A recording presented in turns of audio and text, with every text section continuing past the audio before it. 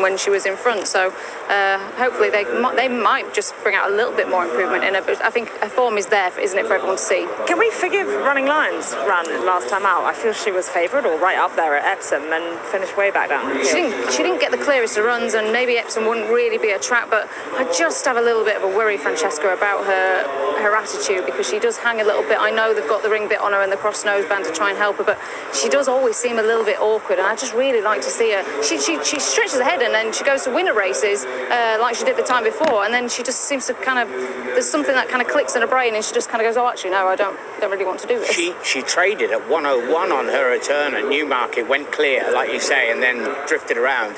I'll give her a pass on the Epsom run. It wasn't her running, I don't think. Just quickly, could Nova spring a surprise? Quite high in the rating. Yeah, she's got some really good form at Goodwood. That's probably her favourite venue. Okay, looks like they're all loaded. Let's go for commentary. So the last one goes in, which is Gregorina. They're all set on the round mile in the gate. And they're off.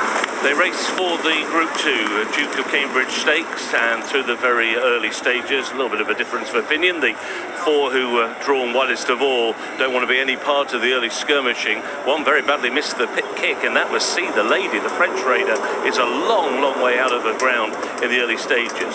So towards the wide outside from stall 11, Running Lion has come through to claim the lead. Towards the inside rail, Julia Augusta is racing in second, and Breege is in third and racing keenly. Looks a pretty decent early pace. Towards the inside, Rome Millennium is racing in fourth, racing alongside Ocean Jewel, and on their outside is Doom. After these, towards the inside is Laurel, who is covered up, then the grey Orchid Bloom. Next in the field and on the heels of Magical Sunset, on her outside is Royal Dress, as already go towards halfway. Nibras Angel, and then on the inside is Novus, followed by Gregorina, and the very slow starting See the Lady sees them all right in the cheap seats, 12 lengths off the leader, who is Running Lion, as now they begin to make the turn back towards home. Just over 3 furlongs to go. Sheen Murphy stacks them up here on Running Lion. The lead is a length and a half. Trying to get out is Julia Augusta. She was in her pocket for a moment. Towards the outside is Breege, then last year's winner Rome Millennium, who's driven but is closing. Down the outside is Doom, followed by Ocean Jewel. Laurel towards the inside, but Running Lion still has a break over the field with just over a furlong to go.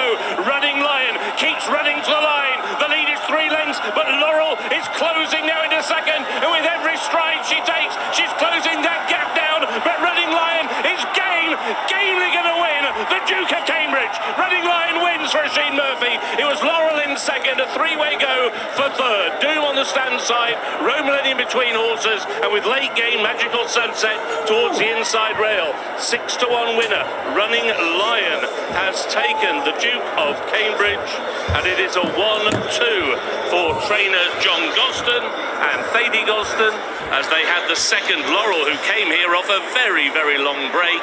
Looks as though it's going to be Doom on the near side, who may just have the head down for third position, but it is very, very tight with the horse who was staying on the far side. That was Magical Sunset. I think we can pretty definitely say that last year's winner, Rome Millennium, in the end has finished in fifth. So no 2-time winner of the Duke of Cambridge, but it is another significant win. This time for the Gosdens, an outright record 5th win for the Gosden family now in the 21st running of the Duke of Cambridge. Their winner was Running Lion.